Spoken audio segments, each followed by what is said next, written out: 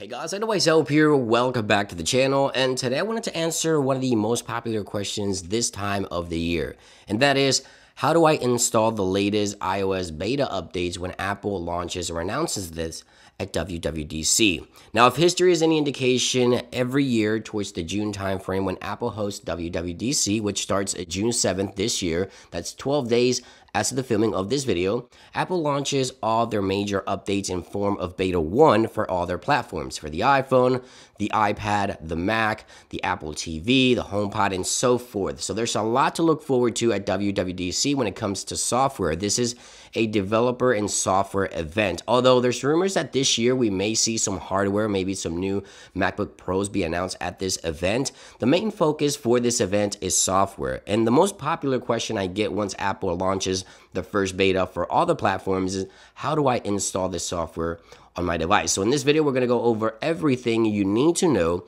in order to install this year's iOS 15 on your iPhone for the first time, the first day Apple makes it available to registered developers. So if you're super excited, don't forget to click that like button. It helps the video a ton. And let's just get right to it. The first option I want to share with you guys is a free software program or a free developer program. This program is Apple's public beta testing program. Now this one, unlike the developer program, this one is entirely free.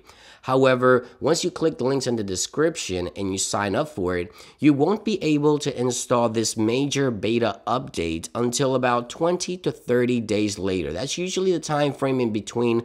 Unlike developers that do get it on day one, I wanted to talk about this option because this option is entirely free. Although you don't get the software the same day as developer, or at least it's never been that way. We don't know if Apple will make it different this year. I don't think they will, but it doesn't look like Apple has ever launched the public beta for the first beta on the major software the same day for public beta testers as developers. But this one is free, and you can get the software about 20 to 30 days later, about a month later after developers do get it. You can install iOS 15 on your iPhone and start testing. Now, the rule of thumb, and this is a rule that everybody needs to follow, you never want to install beta software on an iPhone that you use every single day as your daily driver or an iPad, because keep in mind, beta software is that beta software, and it means that it will have bugs, it will have issues, things will not work the way that you're normally accustomed to. So don't ever install beta on a primary device unless you understand those risks. Now you want to select here for public beta, you want to select the iOS, iPadOS, macOS, tvOS, the software that you want to test. So in this case, iOS. So we're going to scroll down. It's going to show you some backup information that you need to do, or things you need to do in order to proceed so you can back up all your data. Obviously, that's also the smart thing to do here. Once you do all that, all you have to do is download Profile. This will give you a pop-up here. You click Allow, and then we can head on over into Settings. And in Settings, you'll find a profile here. Click Install, enter the passcode, the same one you used to unlock your iPhone. Click Install, and then once you click Install again, it's going to ask you to restart your iPhone, and this will install the profile onto your iPhone.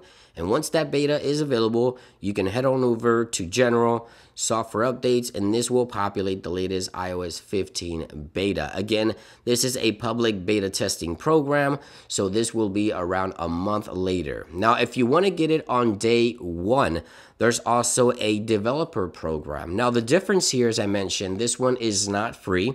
It is $100 or $99 a year. So every year, you have to pay $100 in order to have access to Apple's developer portal.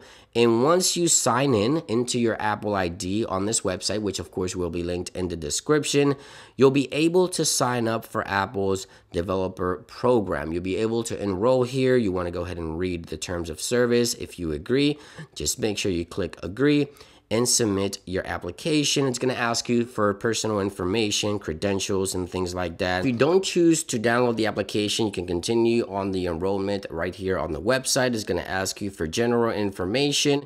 And once you enter all your information, you're going to get a profile very similar as the one we just got for the public beta testing program, where you click install on the profile. Same process after that. So just make sure you enter all of your credentials right here. And as you can see here, once you enter all of your credentials, it's going to go over some of the terms, the pricing, the longevity of the actual profile or developer account, and then you can click purchase, and this will take you directly to purchase the Apple developer account. Right here, enter your Apple ID and password and sign in. And the final step will be to add your payment method, and once you complete that, this will redirect you to Apple's developer portal where you'll find the profiles for all the latest beta. Now, of course, this one here says iOS 14.7 because it is ahead of time. iOS 15 isn't out. As I mentioned, it will be out in the next 12 days. But all you have to do once it is available for registered developers, after you install the profile here, is check for updates, just like we did with the public beta testing program. So right here, we go to